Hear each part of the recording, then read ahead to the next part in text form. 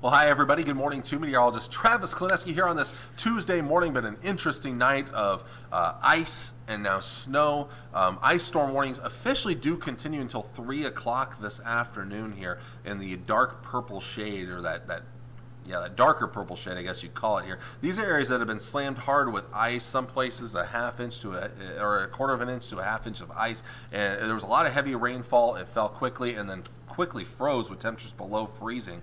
And these areas probably won't see as much snow, and because of that, it's going to remain mostly slick because of the ice. So that's why it's an ice storm warning until 3 o'clock. The rest of the area, winter weather advisory. The winter weather advisory here, this is mostly for light glaze of ice, but under a quarter of an inch of icing there. And then farther to the west, ice may be mixing in with snowfall there. And then some areas that have had ice but will pick up a little bit more snow up here. Ooh, we just took another power hit. It's been an interesting morning here this morning. We've taken a number of power hits here at the TV station.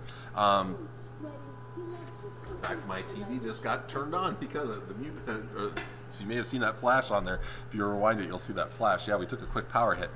Anyway, to the northwest there, it's ice, but now combined with snow, and this is where your best chance of accumulating snow is going to be, is in those locations right there. Let's look at futurecast as the snow moves in here. It's not quite lined up with what is currently going on as of 7:13 in the morning here. I'm actually going to show you a quick look at what the radar actually looks like as of the time I'm recording this. There's actually a lot more snow than what's showing up on futurecast here, but again, as we go through our morning, that snow will continue here, and there could be some heavier bands of snowfall, some icing out towards the east.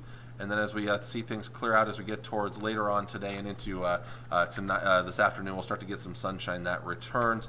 Tonight we're going to be looking at clear skies, cold conditions tomorrow, quieter conditions with lots of sunshine and warming temperatures out there throughout the day tomorrow. Looks a little bit better than today. Here comes an approaching cold front, though, towards tomorrow night from the northwest. So snowfall amounts not super heavy, but we could see some areas that pick up maybe around 1 to 2 inches of snow. Wouldn't be surprised to see some isolated 3-inch amounts up there to the north of the interstate.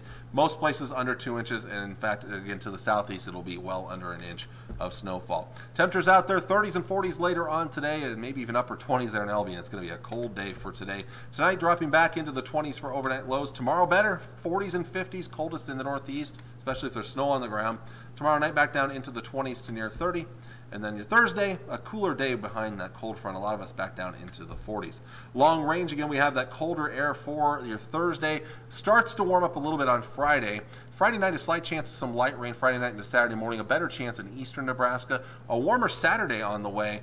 And then Sunday, a little bit of a cool down with more wind behind a weak cold front. Monday starts to warm up again as we'll see some warmer air coming in for next week. Thank you all for watching. I appreciate it. Hope you all have a wonderful day. Take care. Enjoy your day. And God bless. Bye. Be safe out there on the roads.